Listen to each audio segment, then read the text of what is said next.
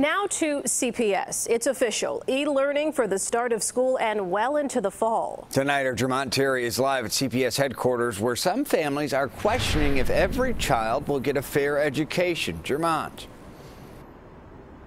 Brad, despite classes being done online, it will be mandatory for all CPS students to log on. And unlike what happened in the spring, what they do during this e-learning process will affect their grades moving forward. And some community groups are stepping up to make sure that there's an even learning field. At 75th and Stewart, Tamara Manasseh and this crew are finalizing the transformation of this empty lot and some old containers. We turned these shipping containers into classrooms.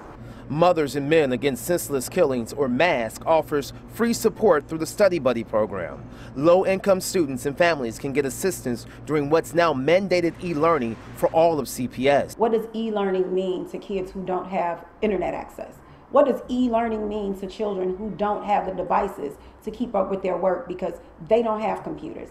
Up to 10 kids can gather in one pod for a limited amount of time of learning. Manasseh tells me the waiting list is filling up. She believes low-income families will be most affected in this e-learning process. And more often than not, they get left out. Those kids get left behind. Yet she's ready to deal with an influx of kids once parents are forced to take on the task. Everyone doesn't have the luxury of staying home. People still have to work. The city is putting up free Wi-Fi for families that need it. 100,000 students can utilize it. CPS says it will also have hardware for home use for those in need. Parents should expect a full day of instruction and engagement for their students. Teachers should expect to be at work for the full time that they would be working if they were in a school setting. But Manasseh points out it's more than just tablets in homes. There are a lot of adult literacy challenges. She believes the learning gap will only get wider because in many cases, some low-income parents dropped out of school themselves. The children of parents like that shouldn't suffer because the parents can't keep up. That's what community is for.